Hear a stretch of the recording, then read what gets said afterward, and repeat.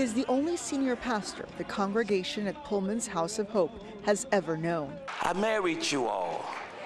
I've blessed your babies. I've been to your kids' graduations.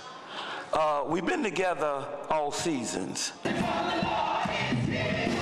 Today, after 38 years at the helm, Pastor James Meeks delivered his last sermon at Chicago's largest African-American church. I leave you, I'm out, peace out, but I leave you in the hands of the Lord.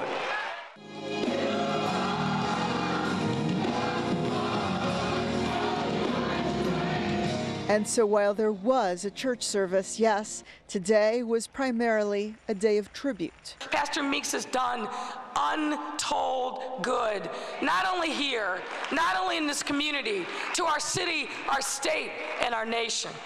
But for all the dignitaries present, it was the words of many of his longtime members that no doubt meant the most as Meeks and his wife took a celebratory lap of the 10,000-seat house of worship he built from the ground up.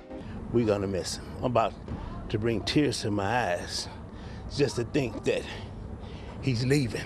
My whole family, they all joined. I have 11 siblings and 9 of them joined with their kids. I'm happy that we're able to celebrate him where he's alive and well and can hear all the lives that he has touched, especially mine. During his tenure, Pastor Meeks combined religion with politics, serving as state senator for 10 years and running for mayor twice. So even as he steps down from the pulpit, work on his top priorities, he says, will continue. Hey, if you like that video, be sure to subscribe to our ABC7 Chicago YouTube channel.